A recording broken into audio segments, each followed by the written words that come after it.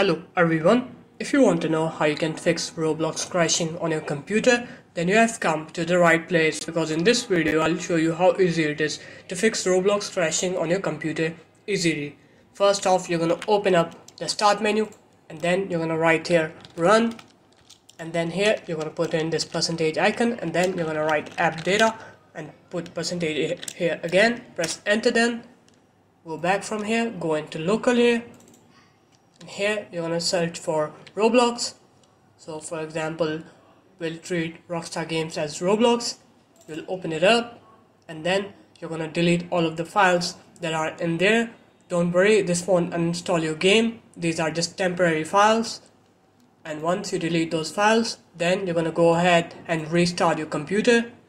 And after you're done restarting, once your computer is booted up, then you're gonna open up Roblox again.